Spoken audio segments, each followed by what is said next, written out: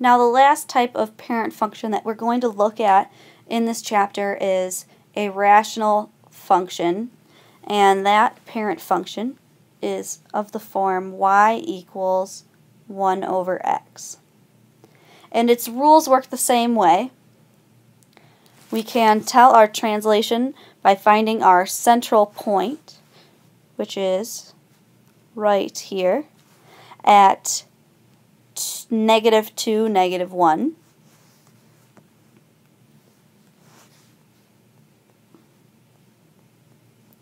We check for stretch by going over 1 and seeing how far we have to go up.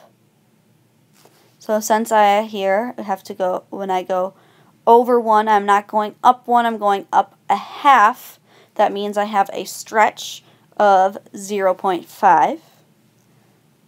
And our parent function here has the top right corner and the bottom left corner, so there's no types of reflection, just a stretch and a translation. So that means our final equation here is going to be y equals, now our stretch is going to go on top of our fraction, which we said was 0.5, and that left 2 means we add 2 on the inside. Now on the inside in this form means with the x in the denominator, and then our -1 on the outside brings us down 1. So basically, to summarize, inside is in the denominator, outside is out of the fraction altogether, and if there is a stretch, it will be in our numerator. But if there's not a stretch, that would be considered a stretch value of 1. It would just be a 1 up top. And then obviously any reflections would result in a negative either out front or down below with the x. Now we do have a couple of practice problems here at the bottom of our page.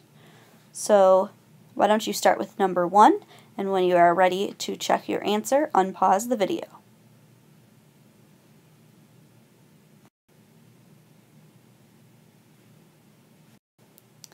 What you should have noticed is that our function here is centered at 0, 0, which means we don't have any translations, but that first our functions are in the opposite quadrants of the parent function. Usually we're in the top right and bottom left, which means we have a reflection over the y-axis, and secondly, we also have a stretch. When we go over 1 from our starting point, we go down 5, so that means our vertical stretch has to be 5. Now go on to example 2 and unpause when you're ready to check.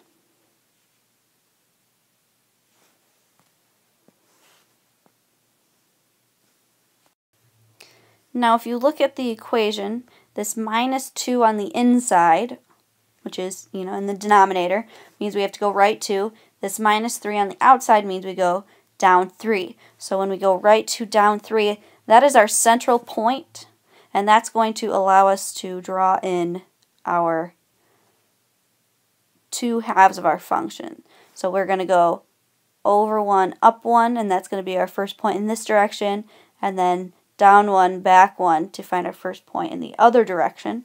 And we can never cross the asymptote formed by an x value of 2 or the asymptote formed by a y value of -3. That central point is where our asymptotes cross. So now to draw on our function, we know we have no stretch, so our points should be up 1 over 1.